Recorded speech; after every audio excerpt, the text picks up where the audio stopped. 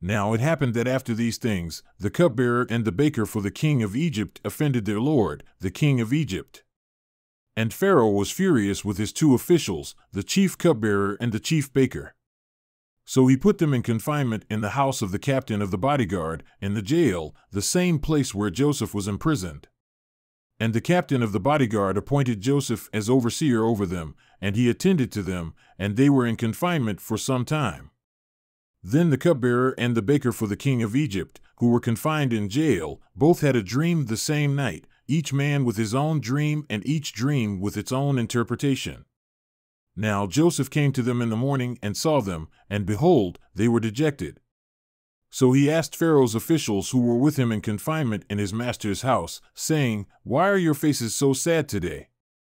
Then they said to him, "We have had a dream, and there is no one to interpret it." Then Joseph said to them, "Do not interpretations belong to God? Recount it to me, please." So the chief cupbearer recounted his dream to Joseph and said to him, "In my dream, behold, there was a vine in front of me, and on the vine were 3 branches. And as it was budding, its blossoms came out, and its clusters produced ripe grapes. Now Pharaoh's cup was in my hand, so I took the grapes and squeezed them into Pharaoh's cup, and I put the cup into Pharaoh's hand." Then Joseph said to him, "This is the interpretation of it. The 3 branches are 3 days. Within 3 more days, Pharaoh will lift up your head and restore you to your office, and you will put Pharaoh's cup into his hand according to your former custom when you were his cupbearer. Only remember me when it goes well with you, and please show me loving kindness by remembering me to Pharaoh and getting me out of this house. For I was in fact stolen from the land of the Hebrews, and even here I have done nothing that they should have put me into the pit." And the chief baker saw that he had interpreted favorably, so he said to Joseph, "I also saw in my dream, and behold, there were 3 baskets of white bread on my head, and in the top basket there were some of all sorts of baked food for Pharaoh, and the birds were eating them out of the basket on my head."